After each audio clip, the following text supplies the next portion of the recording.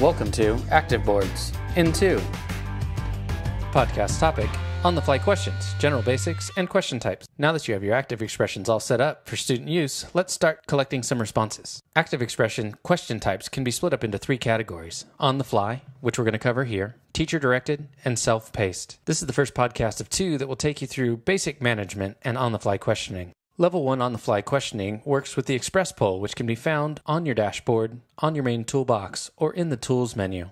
The Express poll allows you to ask all of the available question types. You can do this with little prior preparation and within ActiveInspire or other programs. Click on the Desktop Tools icon in your main toolbox.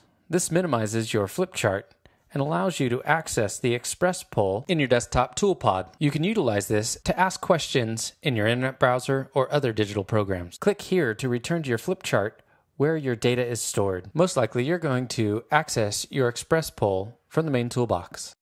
And here it is. Click in the center to move it around anywhere on the screen to help you avoid covering your content. As you can see here, there are 6 types of questions. The first type of question is multiple choice. Hover over it to make your selections. Select up to 6 responses, A through F. In addition, you can choose to have the student select multiple responses. The next type is sort and order.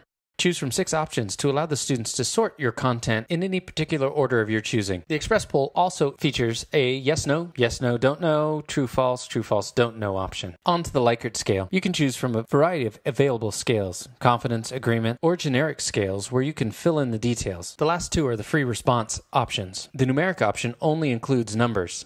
The text option includes numbers, letters, symbols. Once you're ready to ask a question, move your Express poll to a convenient location on your screen and launch your vote. When your vote is active, you get additional windows. First, you will notice your device window, which can be moved and resized anywhere on your screen.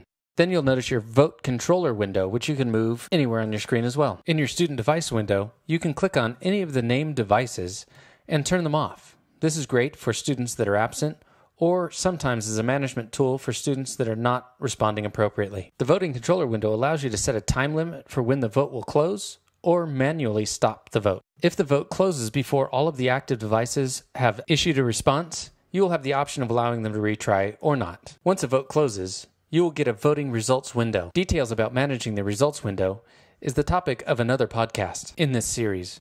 Let's start another vote. I'm going to choose a multiple choice question. I'm going to turn off another device so that the number of active devices matches the number of students I expect to respond. Once all of the students have responded, the vote will automatically close and pop up my results window. I can immediately see the results of the student responses and have a conversation about the content with my students or adjust the instruction. One thing that you will notice with on-the-fly questioning is that whenever you ask a question, it will put a screen capture of the content when you ask the question at the end of your flip chart. This is great for reviewing where you were and possibly what you were asking. Remember, all results are stored in the voting browser. More on this later. This has been Active Boards in 2. I'm Mike Martindale.